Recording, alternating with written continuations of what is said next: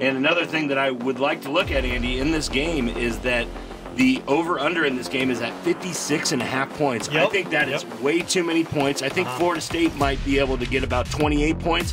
I do not see Louisville holding up their end of that to get all the way up to 56.5. So my favorite bet of this game is the Louisville team total under 27.5, backing that up by the overall game under at 56.5. Now I like all that. And Florida State put on 47 points in week 1, but that was against like a high school team or something like that. School, yes. Yeah. And then they scored 24 against LSU. Of course. A wild one.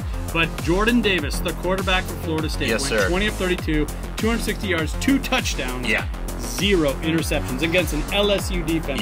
0 picks, 2 touchdowns. So just the quarterback comparison there, I mean, that's an oversimplification a lot of times, right?